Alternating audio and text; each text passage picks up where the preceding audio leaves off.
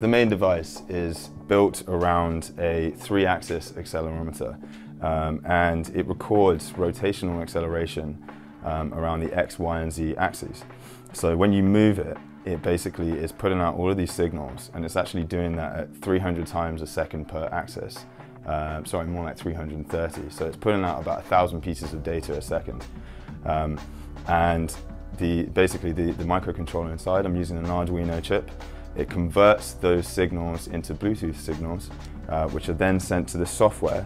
And within there, I can then convert that into MIDI signals if I want to, or just control change parameters. Or actually, the kind of final goal is to have a standalone piece of software that will control and develop the music without the need of third-party plugins such as Ableton and Logic.